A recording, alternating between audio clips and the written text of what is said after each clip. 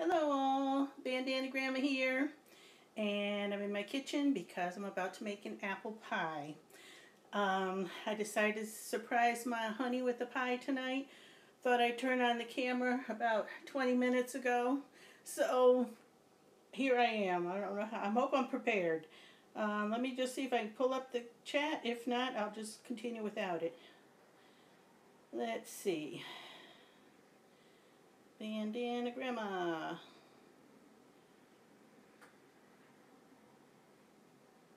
And I'm hoping this chat shows here. That means I'll be able... Kitchen pop-up. There we are.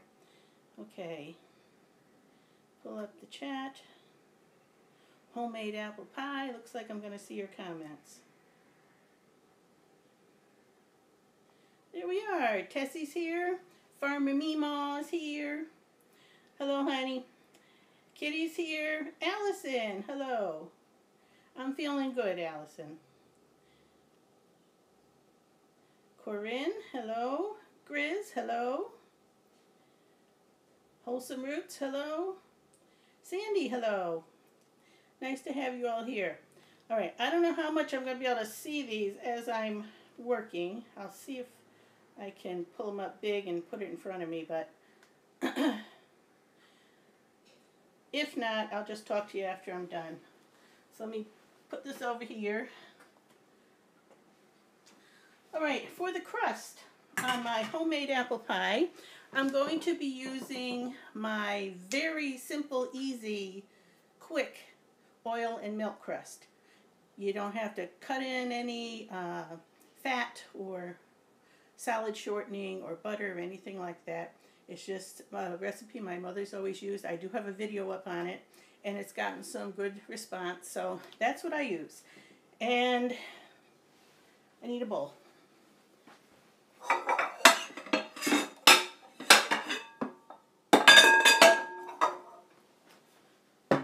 Okay, so let me get my crust recipe.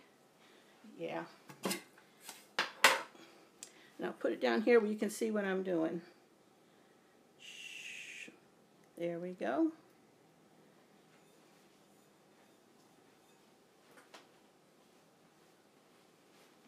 All right, to start, we're going to put in 2 cups of all-purpose flour.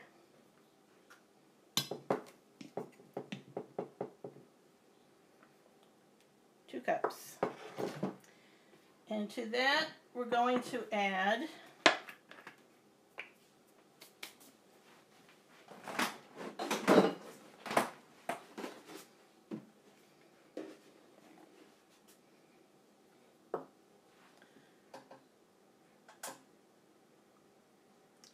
a 1/2 cup of oil and a 1/4 cup of milk.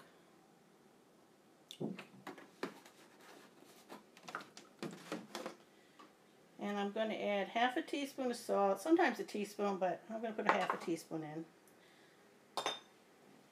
And sometimes, not always, I add a little sugar.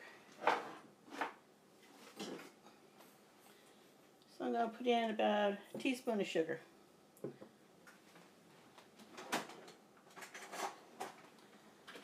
And then I just dump this into this and mix away. It might be better if you whisk your salt and sugar through the flour first, but it really isn't that big of a deal. Now, pie crust is kind of similar to bread, where it depends on the humidity in your house, exactly the proportions you need to use. So you can just kind of eyeball it, but you see how quickly this comes together. A lot quicker than trying to use a salad shortening. And you still end up with large pieces, little pieces. To me, that looks just about perfect. So, let me grab my rolling pin.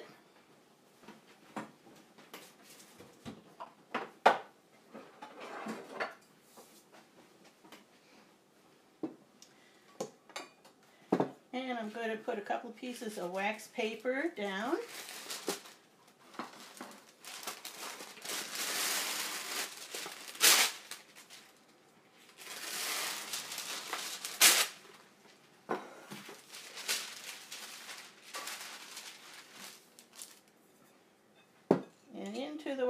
paper goes the crust. Now I'm going to be doing this twice because this makes one large crust, and with an apple pie I'm going to need a top and a bottom.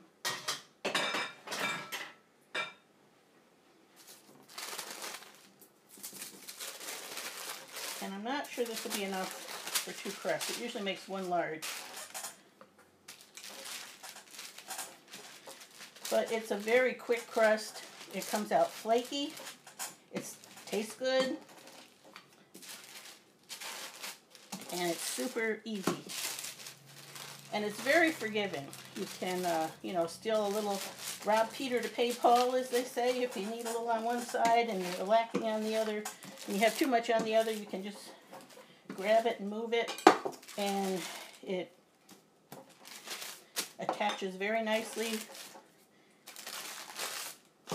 Very simple.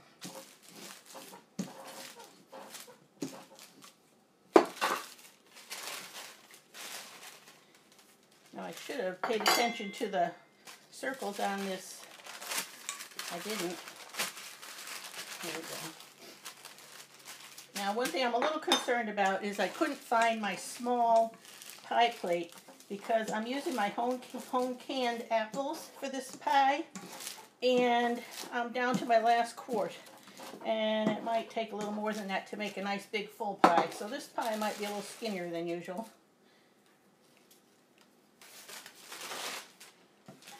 But you can see it makes a beautiful crust.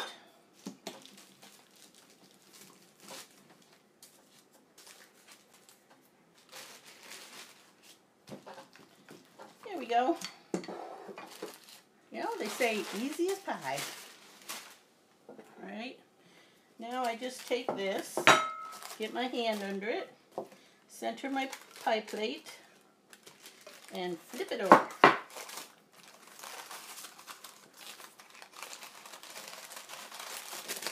Peel this off.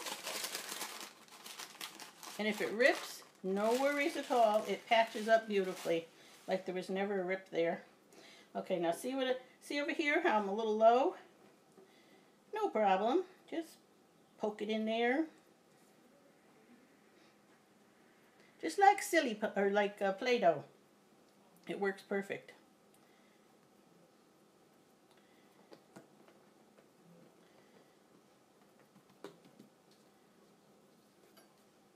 And I'll put a little extra around because I am going to want to crimp the crust.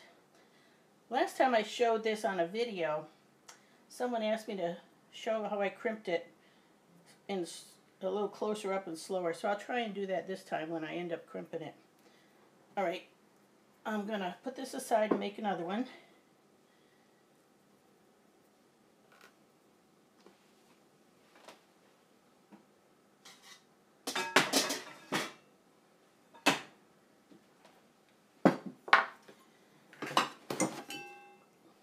And that's 2 cups of flour. Whoops, get it all out.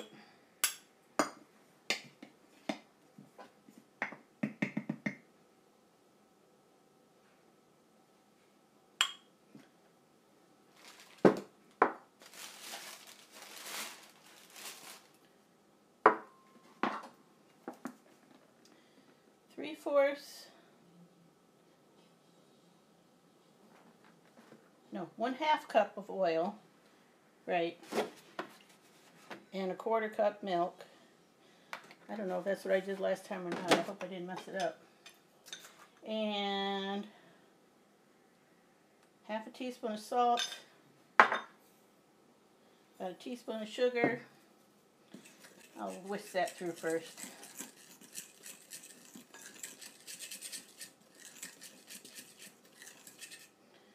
Okay,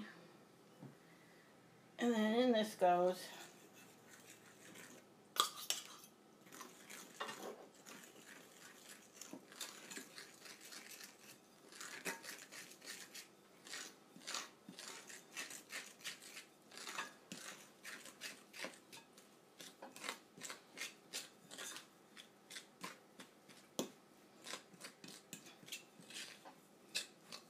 I thought I could do this crust from memory, and I had a little panic attack when I started doing it, thinking, am I going to remember this?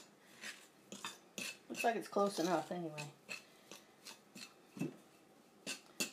Okay, back to the wax paper. Now see, making pie doesn't take any time at all.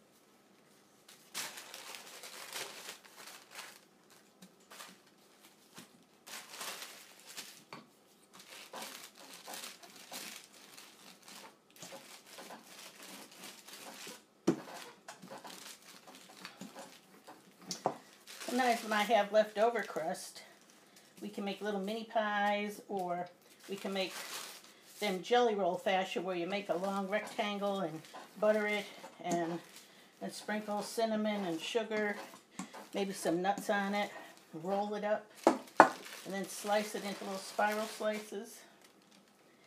That's what my mom used to do for us when we were kids. I know you're surprised I can remember back that far.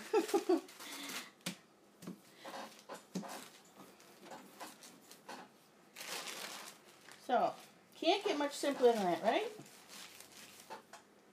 Super easy, forgiving pie crust. And it tastes good, too.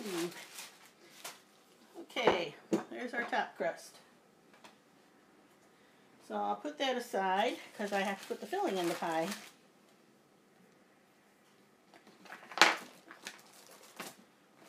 Let me move this.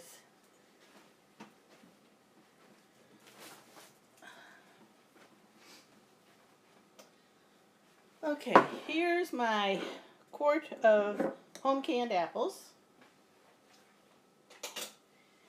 And if I were making this with fresh apples, I'd have a nice recipe for you then too, because I have a little trick that I've learned in a couple years past that really helps make the pies even better.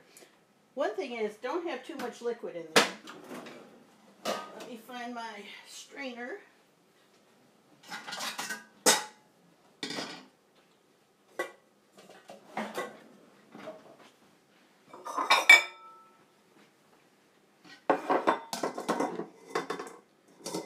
I'm going to pour this through the strainer to get out the extra liquid.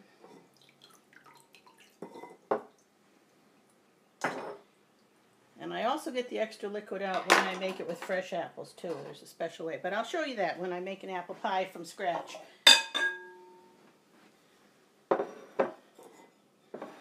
Okay, here go the apples. And to that, I'm going to add a third cup, because this is less apples. Now normally I'd have more apples and I put in a half a cup, but this is a smaller portion, so I'm going to put in a third cup of brown sugar and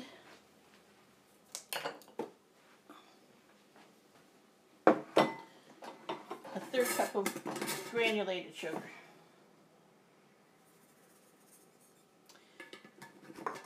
And I used to really spice up my pie a lot, but I tried it with putting less seasonings in, and I liked it better because you could taste the apples and it was fresher tasting. So I'm going to put in maybe 1/8 of a teaspoon of ginger. And where I used to go heavy-handed with the cinnamon, I'm only going to put in a half a teaspoon of cinnamon.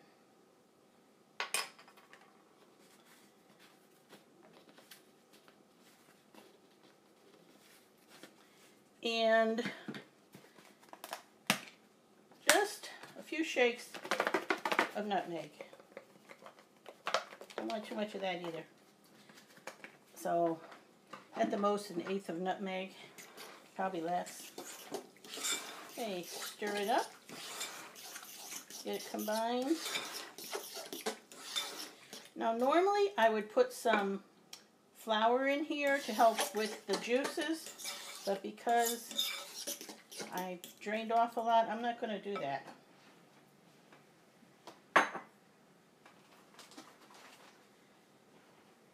And I don't usually pre-bake my crust. I know a lot of people do. I don't usually do that.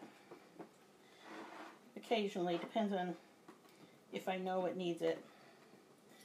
So into the crust goes the filling. Yeah. Now see how low it is? Normally when I make it I have it really high, but this will have to do because that's what I got left.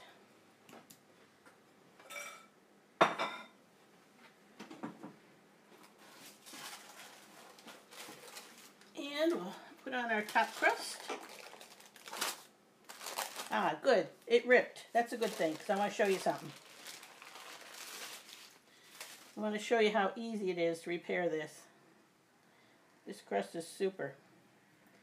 Okay, just give it a little put together. It'll be fine. I am going to have some left over, so I could make little snack treats with it.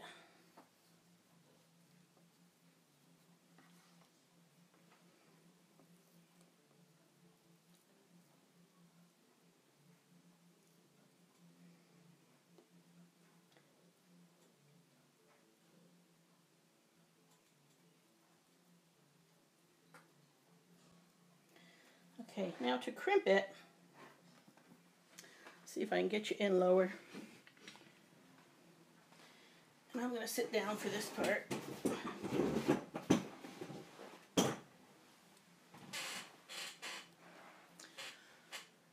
Let's see if you can see my hands here. All right. I pinch it like this and like this. And then I push this one forward and I pull this one backwards. Can you see that? So I pinch and I forward and backwards.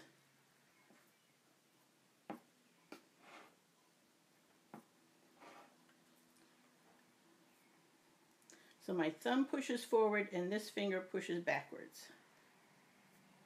Left thumb forward, right pinky backward, right pointer backwards. And we go like this.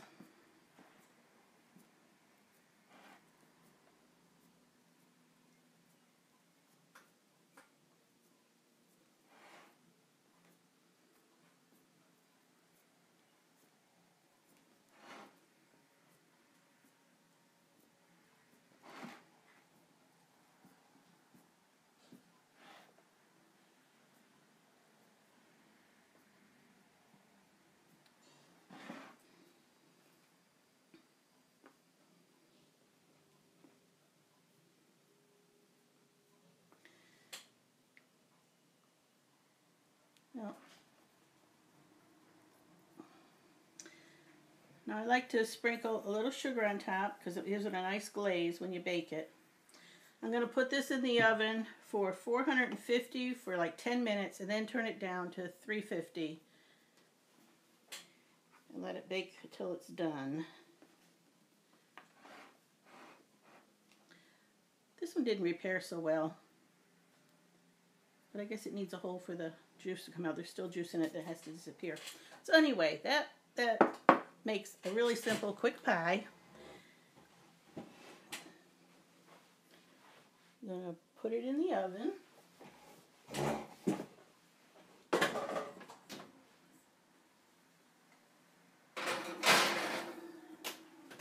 Set the timer for 10 minutes.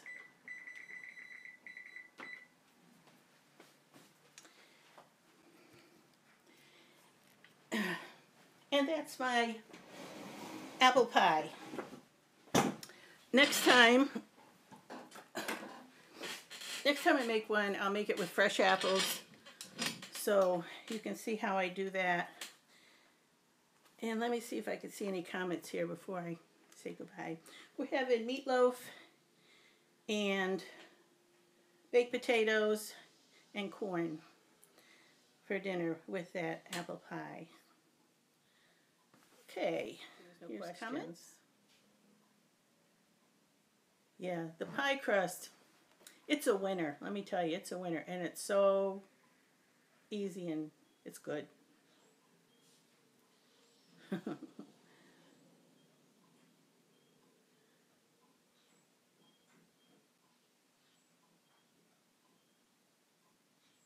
Never saw this done that way either, Tessie? Yeah, it's a winner. I grew up with it. My mom always made it that way, and my sisters and I won't do it any other way. And I usually screw up a different kind.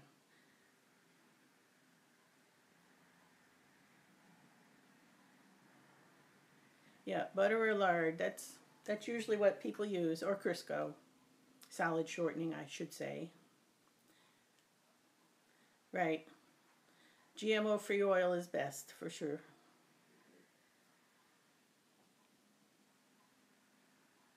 It is easy. It's really easy. You saw me make 2 of them.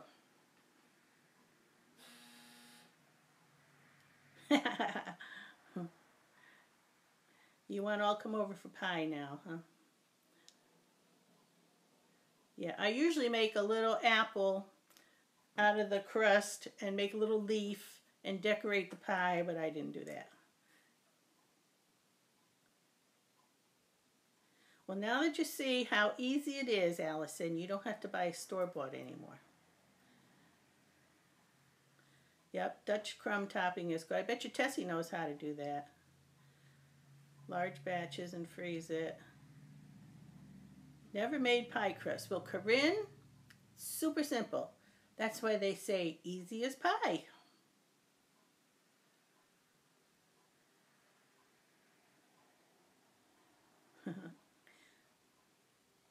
Yep, you do need to try it, hon. Okay. Whoops. Skipped a bit. Let's see. Bee Lady. Hello, Bee Lady.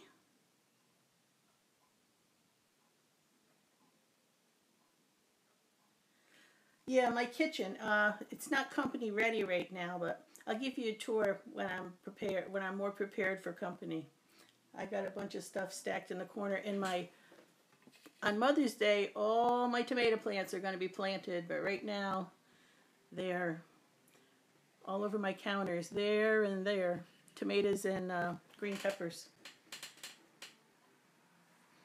Hi, May Hay. Pioneer Soul.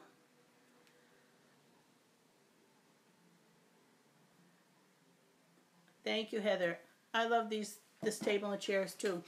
I'd always wanted a 1940s type kitchen, you know, modern, but with the flair from the 1940s. And I always drooled over the old-fashioned Formica kitchen sets that had patterns on them and everything. Well, I was shopping at an area, it was kind of a consignment antique shop, and this set was there. It's a table, it had 4 chairs, and this hutch. Let me show you the hutch. That matched it.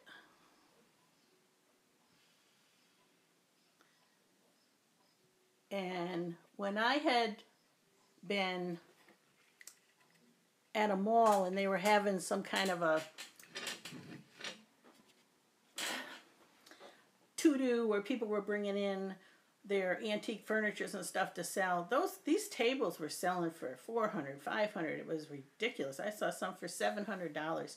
So I saw this set in the antique shop, and I said, well, I'm gonna ask, what's the best price they'll give me on it? And I looked and looked for a price tag, and then I saw $300 for the whole set, and I said, wow, that's not bad. That's the whole set. Now the chairs I had to recover. The backs were totally worn down, but I saved the, I'll show you. Here's the chair. And the whole chair was made out of this stuff. And had polka dots and the flower and this trim. And the whole chair was made out of that, and they were gray, this gray color. It's called cracked ice from vinyl. And so I had to, this was all worn down, right down to the wood. So I recovered the cushions, and I had somebody else cut this out and sew it on and recover the backs for me. So that's what I did with those.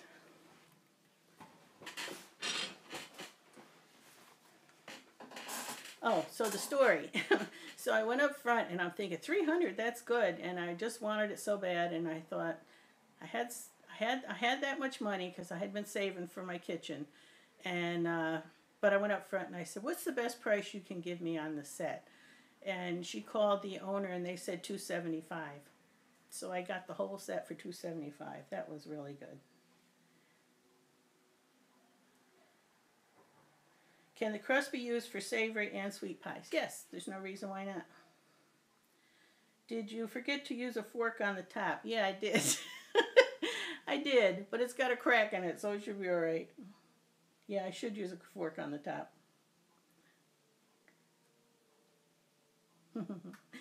Yeah, I've got on my website, or on my in my videos, sometimes I've got pictures going by of things in my kitchen, and I show one of my pies made from fruit that's really stacked high with the sliced apples. Hi, Claire.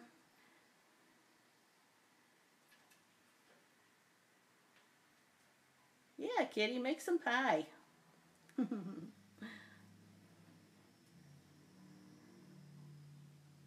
Well, you missed my pie crust part. You'll just have to watch it in the end. I made two. Two, a top and a bottom. All right.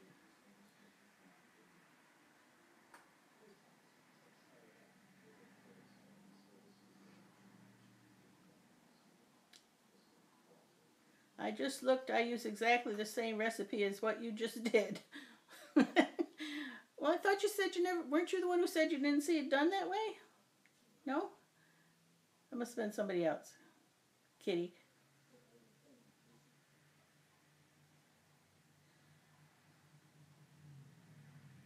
Yeah, it's really simple pie. So, Mommy, you mix the apples almost like applesauce. You mean that they're canned? Well, I can the sliced apples, and then I just season them, spice them, put the sugar and the cinnamon and things in, and dump them in there. It takes less time to cook for the apples because they're already cooked, but they hold up all right. It's probably good to, when you can your apples, to slice them just a little thicker. Than you wouldn't want them really thin because they cook so much.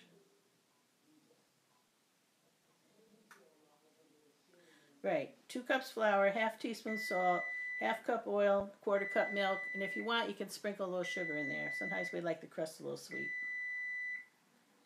There's the 10 minutes. Now I'm going to turn it down to 325.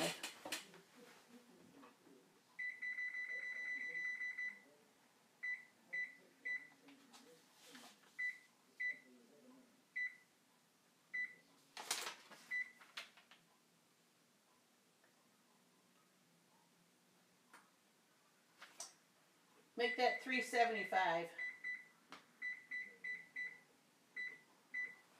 Yeah, 375, not 325.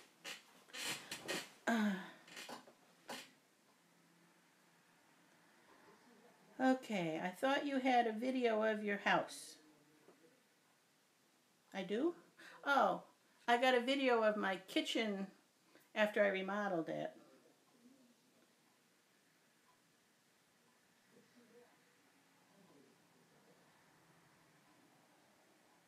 And I have made videos in my dining room, and you've seen my living room. You've seen my very messy office. And I'm cleaning up my back porch. Little by little, you're going to be able to I hope that was helpful. Now I guess I'm going to have to call in my fairies because I made a mess.